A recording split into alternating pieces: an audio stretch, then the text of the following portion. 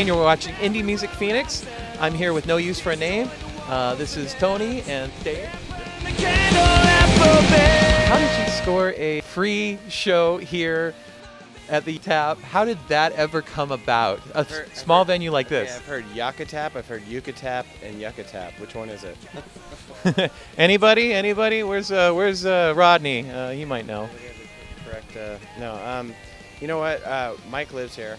He's our manager, Mike Leonard, and you know, it was a question of like, you know, do you just want to just play a bar show? We were doing this short tour, and our album's been out for a while, so we kind of just wanted to do something cool for people, you know, and just play intimate shows, and just you know, pack them out and sell them out. And then there was this, you know, I mean, there's some money involved too. I mean, they're going to give us money to play for free because they're giving us money off the bar. You know what I mean? Because they're going to sell a lot of drinks tonight. I mean, they already have, I think. How many people do you expect to show up tonight? I just think it's going to be packed. They say they can get 400 in there. We'll see. Problem is that, and if you have a cutaway right now, you can cut away to some film of the bar itself. There's a square in the middle, right, you know, and right. And that's really not conducive with there being a lot of people. So 400, good luck. I hear you're going on a big European tour. So we're going to some new countries this time. We're going to Croatia, Romania, Greece, and Israel, we found out today, of all places. So Bulgaria as well. So that's going to be cool. I mean, we're so fortunate to be able to be a band that just can go and tour a lot of places in the world and draw a significant amount of people. I mean, the States right now is probably our worst market, you know?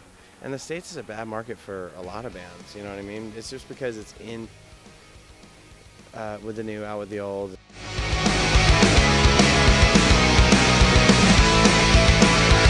There's a lot of traffic, you know. Nobody's really committed to their band, you know what I mean? Like they used to be, like in the 80s or the 90s when you're just like, I'm a Van Halen fan, and I don't care if their new album sucks. I love them, you know, just like that kind of thing. And it's not like that anymore. I mean, there's so many games going on in the music industry, and it's really here, and it's not happening in Europe. It's not happening in Japan, Australia, South America. I mean, he's absolutely right. What's going on in the United States is very specific to the United States, you know. So we're very lucky that we can kind of avoid it, bypass it, still have a good time in the U.S., do shows like this, be with our friends, keep it intimate, and then, you know, travel overseas and do what we do. I'm hoping that our new president can improve the overall attention span of the United States of America. Now, did your theme of your music getting into politics more and more, was that something that evolved naturally, or did you guys make a deliberate decision to kind of be more political? I think as you get older, you get angrier about politics, and when you own a house and stuff like that, you start getting bitter about so many things. You start looking into laws and things like that, and and then I have two kids, and he has a kid too, you know, and when you know that their future is in somebody's hands, like a George W. Bush, you want to take them out of that world, you know. I mean, it made me seriously consider wanting to move to Europe. I mean, I'm a citizen of Europe, and so is my wife, and so we could move there if we wanted to.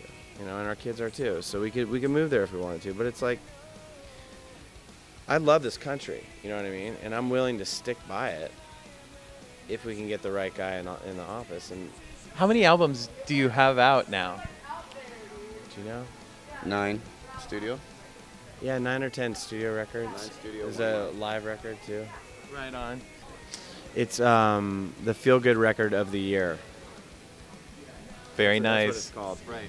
We couldn't decide. We had two album titles, so if anybody hears this, you can't take this because we got a copyright on it, and it might be the title of our next album. But it was a toss-up between that and the other White Album. And in hindsight, I'd really like the other title, you know, but you get too conservative when you come down the line because you're like, oh, this precious recording, it needs the perfect title that nobody can misconstrue as like, you know, you think you're the Beatles or something. And no, we don't. It's the other White Album, like the other White Me. On the hill, illuminating glow, I think I wanna go. Our MySpace is MySpace. MySpace.com/NoUseForName. Yeah, and then he's got a cool solo project, side project called The Innocent. It's a good metal band. Tell us about The Innocent. The Innocent it's me, the singer for a band called Bleeding Through, bass player from the Distillers, and the drummer from At the Gates. Very cool. Is it punk or what kind of? Thrash metal. And then I'm doing some acoustic stuff by myself. I got my first show in San Francisco on December 20th.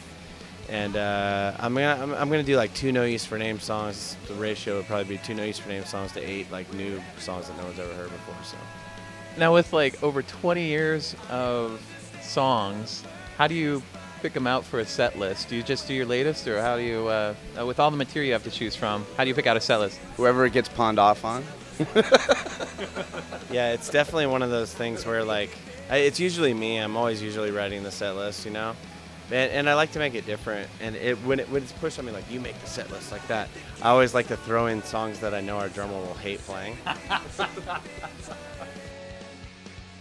All right, any last parting words before we do some shout-outs? Love Phoenix, love Tempe, love Arizona. I think it's a great state. Too bad your boy didn't win, but maybe next time. Hi, I'm Dave from No Use for Name, and this is Tony, and you're watching Indie Music Phoenix.